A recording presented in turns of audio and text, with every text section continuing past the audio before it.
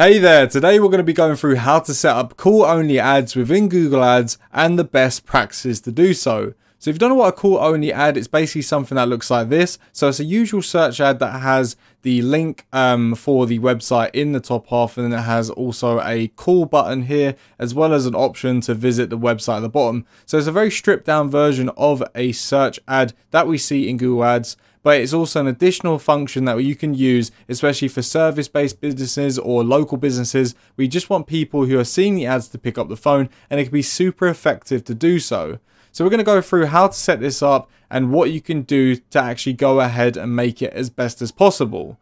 So there's two ways you can go about it. If you already have an existing campaign, you can add it directly from there. But if you haven't got a campaign set up, you can go ahead and create a new one and use a leads campaign that goes for search ads as well as phone calls. And you can input the phone number and go through the ads process of setting up the new ads to set up this advertisement for call only. However, we're going to assume that you already have a campaign set up. If you don't have a campaign set up, you can follow my tutorial in the previous video that goes through a full in-depth tutorial on how to do so. And it will give you all the best practices to make sure the ad that you set up from scratch is the best that it could possibly be before optimizations. But moving into the actual advertisement itself, to set up a call only ad, what we can do is navigate to our ad section. So we want to make sure that we haven't got anything selected. And you can see here, when we click on the add button, you can see the call ad option appears. From there, it's going to tell you to select a campaign. So like I said, it needs to be on the search campaign for it to apply correctly. So we're going to select the one that we used for our testing in the previous tutorial video. And then once we've selected that, you can see it has now selected the actual campaign we're going to be applying it to here. And then we can actually go ahead and input the necessary fields for the call ad itself.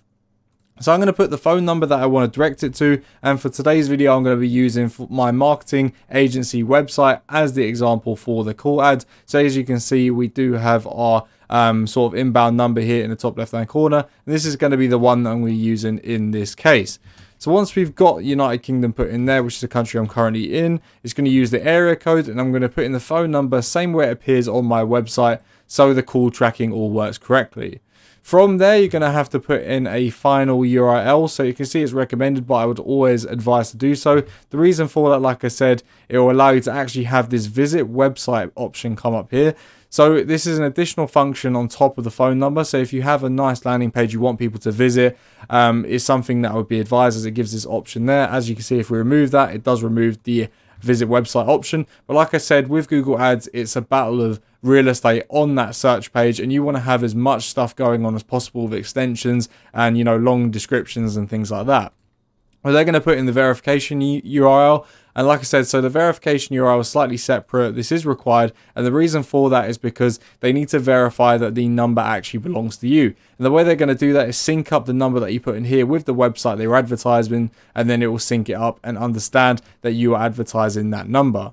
Next thing we'll do here, similar to the search ads, is we're going to put in a display path, and this is what's going to be appearing on the actual advertisement here in the top half as the URL you want to put in. So we can say like Google Ads or like marketing or something like that, and add two of them, and then you can see it will then appear at the top here. So it's a great indication if you want people to know what they're clicking into. It does seem like a small detail, but people do really take notice.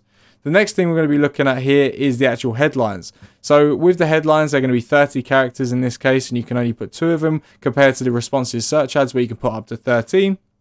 So what we're going to do is we're going to put in some generic headlines that I've thought of here. So like number 1, you know, Google Ads certified agency, and then like increased leads and sales in the bottom here, because like I said, we're going to be advertising a Google Ads marketing agency. So the business name, we're going to put in the name of your business here, and this is going to appear within the Google ad itself. And like I said, it adds a bit of sort of rapport with the person that's going to be clicking on the ad, especially if you have a recognizable business within the area, because they want to know what they're clicking on before they click on it. So the phone number, you can see here, the business name will be attached to that phone number there. Next thing I'm going to do here is put in 2 description lines. So these are going to be up to 90 characters. So what I'm going to do is paste in some ones that I had from previous advertisements, such as have our paid search experts review your Google Ads campaign today. We know you need it, and find out where you're going wrong and how to improve your Google ad campaigns immediately. So, you know, trying to get people to click on the ad, evoke a sort of emotional response, and again, open up the page, the search ad, to get more real estate on the page and beat out those competitors. You'd be absolutely, you know, mortified by the amount of people that don't utilize the space that they have within their search ads. Next part here, we have call reporting actually turned on. So you can see here in terms of the conversion action, it's going to use the account settings, which is call from ads. So this is going to be the default conversion tracking that it's going to do. So if you did want to set up your own conversion tracking, you can click on tools and settings and then go to conversions and then, you know, change the way you actually want the call conversions to be tracked when they do click on your ad. So if you want to change how long they're on the phone for, whether it's 60 seconds to actually count as a conversion, for example, or if you want it to be 1 second, that's where you can do it there. But the default, I believe, is 30 seconds and we'll leave it as that. You also have the option to add the additional tracking template and the URL options here, but we'll leave that for now. So once you've completed everything here, as you can see, we've got quite a bit of details in there. We can click on save new ad. And then once that has been saved, you can now see on the ad section, we now have a separate call only ad in place, and it's going to appear just like it will here on the search page. And like I said, it's super effective for when you want to have a, you know, a local service or new business advertised where it's not too many details and you just want people to pick up the phone and sell them over that call.